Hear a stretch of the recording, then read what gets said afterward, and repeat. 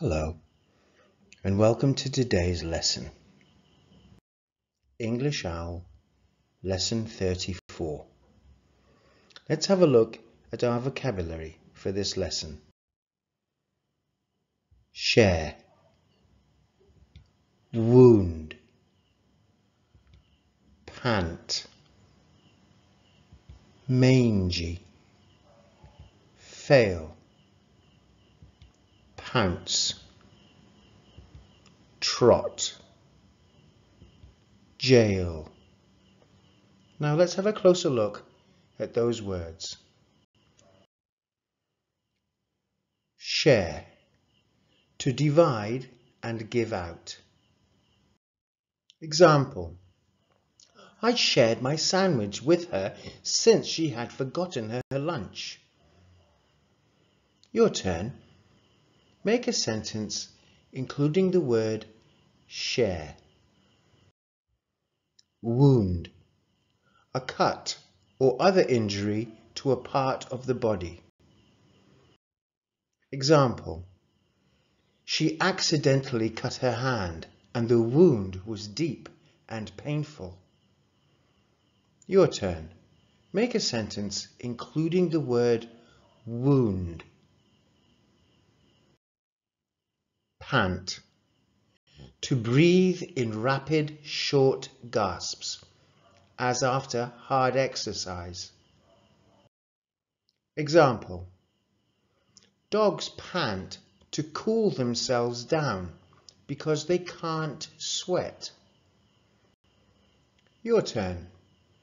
Make a sentence including the word pant. Mangy, shabby, worn and unkempt. Example: the mangy old cat didn't look healthy at all. Your turn. Make a sentence including the word mangy. Fail, to not succeed in trying to do something. Example: the fail mark for his exam result made him sad and nervous. Your turn. Make a sentence including the word fail. Pounce, to jump or swoop down in order to grab or take something. Example: the large cat was about to pounce on the little mouse. Your turn.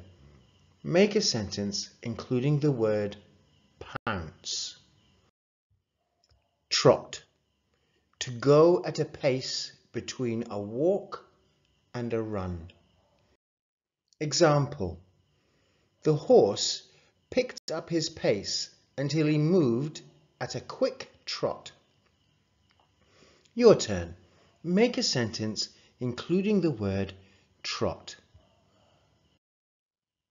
Jail, a building in which a government keeps people who have broken the law. Example: the bars of the jail had been closed and he was all alone. Your turn. Make a sentence including the word jail. Brilliant. Now, let's read our story. You read along with me and look for the words in our vocabulary. Hot Dog by Anne Cottringer and Catherine Walker. Hot Dog and his friends are chased by Mr. Snatcher, the stray dog catcher. Hot Dog was a city dog. He liked the smells of the city. He liked the noise of the city. He liked the hustle and the bustle. He was rough. He was tough. He didn't walk around at the end of a lead. Not for him the daily run in the park. Not for him the cute little tricks. Sit up, shake hands, roll over. I wag my tail for no one, said Hot Dog to his friends, Pooch and Mooch. And I wag my tail for no one, barked Pooch, who wanted to be just like Hot Dog, but was a little too short and a little too long. Mooch just said woof, because he couldn't stop wagging his short stumpy tail. It wagged all the time. Pooch, Mooch and Hot Dog stuck together. They shared their bones, they kept each other warm, they licked each other's wounds, and they shared Mrs. Fortini's meatballs. Mrs. Fortini loved Hot Dog. She loved Pooch and she loved Mooch. She wanted to make them her pets, but they wouldn't have it. They were free, and they wanted to stay that way. If this is a dog's life, then it's a dog's life for me, said Hot Dog. Woof, said Mooch. and me, barked Pooch. Then something happened which changed everything. It was a cold, wet winter morning. Mrs. Fortini was just putting out a bowl of hot meatballs for her Poochy pals. Hot Dog and Mooch were waiting by her back door. Poochy, Poochy, Poo, called Mrs. Fortini. Suddenly, Pooch panted around the corner. stray dog catcher, He barked. run for it. Stray dog catcher, said Hot Dog. There isn't any stray dog catcher around here. Oh, yes, there is, Puffed Pooch. and here he is. A van screeched around the corner.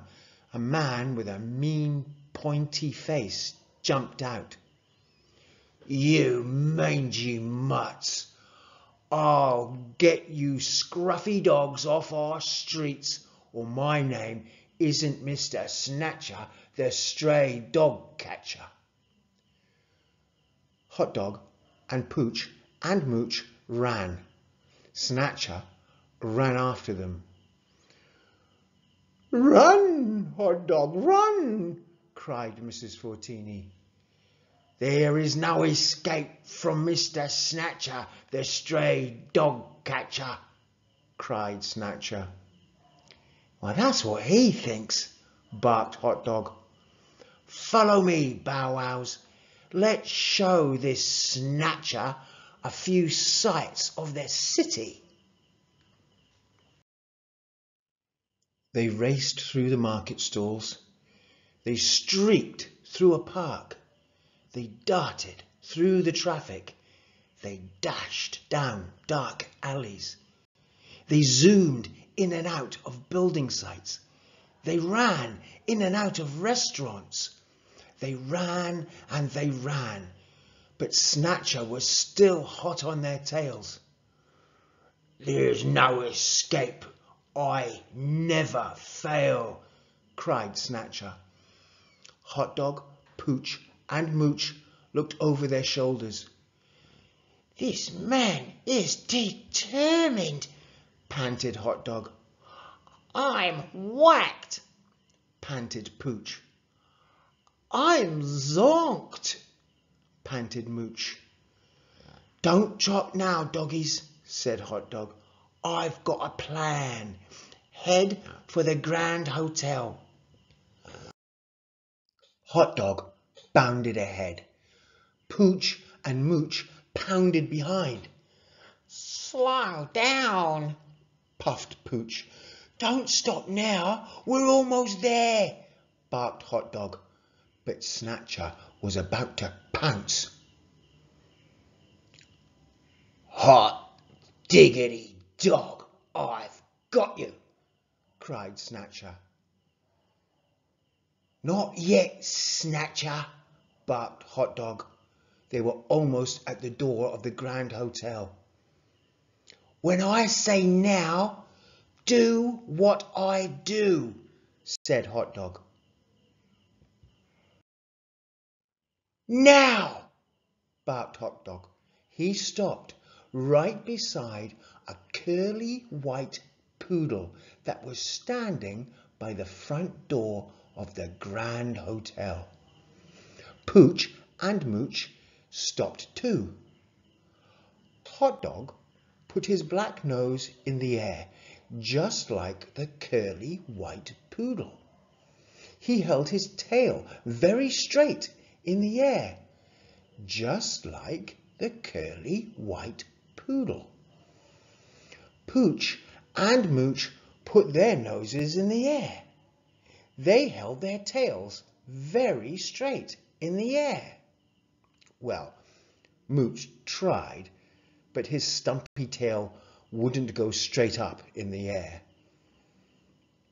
Then they followed the curly white poodle right through the big swinging doors of the Grand Hotel. Snatcher was just about to follow when the doorman put out his hand. "Sorry, sir," said the doorman. "Guests only." But, spluttered Snatcher. Hot Dog, Pooch and Mooch trotted on. Snatcher stood on the pavement and spluttered some more. "Just follow me and keep your noses in the air," muttered Hot Dog. They trotted through the hotel lobby, down some stairs, along a hall, up some stairs, until they reached the back door. All around them, people stared and leaped out of their way. Then they trotted right out of the back door and into an alley. "Phew!" gasped Hot Dog. "That was close." Very close, puffed Pooch. "Too close," huffed Mooch. "And I don't think we've seen the last of Snatcher," said Hot Dog. Hot Dog was right. That wasn't the last of Snatcher. The next day, Snatcher chased them around the shops. And the day after that, he chased them around a fairground. And the next day after that day, he chased them around the museum. "Oh, never give up, you horrible hounds," he cried. Hot Dog was getting thinner and thinner. Pooch was getting thinner and thinner. And Mooch's tail had stopped wagging. The only thing that kept them going was Mrs. Fortini's meatballs. "My poor doggies," she cried. "Mr. Snatcher is a very bad man." "If this is a dog's life, then I would rather be a cat," said Mooch. I don't think I can keep running, said Pooch. "We can't give up," said Hot Dog. "If Snatcher catches us, we'll be in dog jail forever. There'll be no more steaks from Jack's Grill, no more meatballs from Fortini's restaurant, no more bones from Bob the Butcher." We need a plan, said Pooch. "A really good plan," said Mooch. "And I think I've got one," said Hot Dog. "Look at that dog over there. Why doesn't Snatcher grab that dog?" because its owner has it on a lead, said Pooch. Exactly, said Hot Dog. But we don't have an owner, and we don't have leads, said Mooch. We can get one, cried Hot Dog. But we don't want one, yelped Pooch. Desperate times need desperate measures, said Hot Dog. What does that mean? asked Mooch.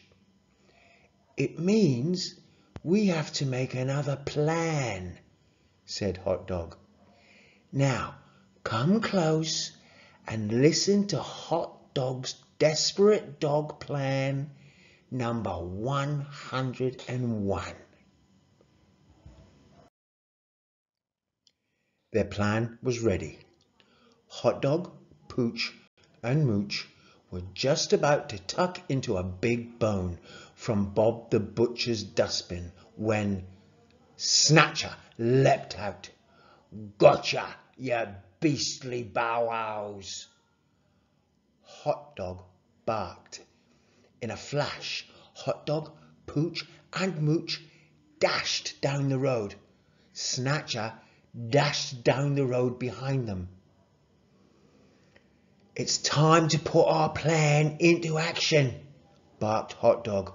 Fortini's is just ahead. Here we come, Mrs. Fortini, they all barked together. Then Hot Dog, Pooch, and Mooch dived through the door of Mrs. Fortini's restaurant. Moments later, they all came out again. Each was on the end of a lead, and the lead was held by Mrs. Fortini. Snatcher skidded to a halt. What on earth? He spluttered. Excuse me while I take my little bow-wows for a walk, smiled Mrs. Fortini. Hot Dog, Pooch, and Mooch trotted along beside Mrs. Fortini. They wagged their tails. Snatcher's face went red. It twisted up. He foamed at the mouth. Hot Dog, Pooch, and Mooch just kept trotting along at the end of their leads. You horrid hounds, he shouted. Then he jumped into his van and drove away. Hot Dog, Pooch, and Mooch barked.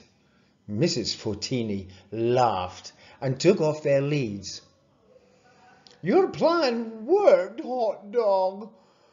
And now I'll set you free again, she said. Let's just hope that Snatcher doesn't come back. That night, Mrs. Fortini gave Hot Dog, Pooch, and Mooch an extra plate of meatballs. Yummy, said Pooch, still wagging his tail. Scrummy, said Pooch. Delicious, said Hot Dog. Soon there was not a meatball in sight. Mrs. Fortini came to the back door. Finished? She asked. They licked their chops and wagged their tails. If this is a dog's life, then it's a dog's life for me, they all said to one another as they trotted off to look for some pudding. The end. Brilliant. Well done. Thank you. Bye-bye.